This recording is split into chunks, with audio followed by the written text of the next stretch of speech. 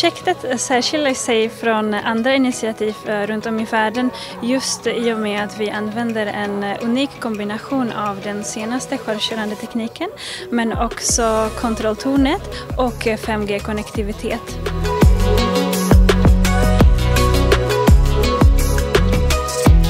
Vi blev medlemmar av Urban ICT Arena i början av året här och då presenterade de det här projektet för oss som vi tyckte verkade jättespännande. Och så vi hoppade på direkt och sedan dess har vi jobbat hårt med det här.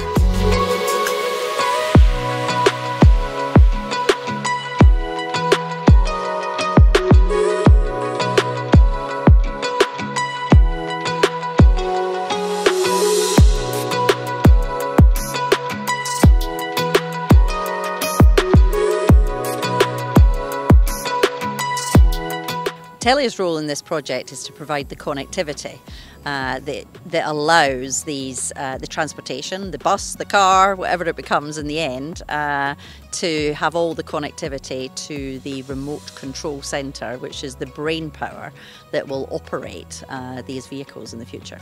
So in the future of smart transportation, connectivity and 5G will play a very fundamental role for automated mobility. And this comes both in terms of driverless and remote controlled and automated vehicles, but also for finding smart, efficient and sustainable transport solutions. I storstäder som Stockholm och framförallt i de nordiska länderna där vi har snö och slask och helt andra väderförhållanden. Med den bilen vi har provåkt idag, det är att vi har jobbat ihop med olika företag där vi har tittat på sensorer och sån teknik som ska klara av mycket tuffare förhållanden.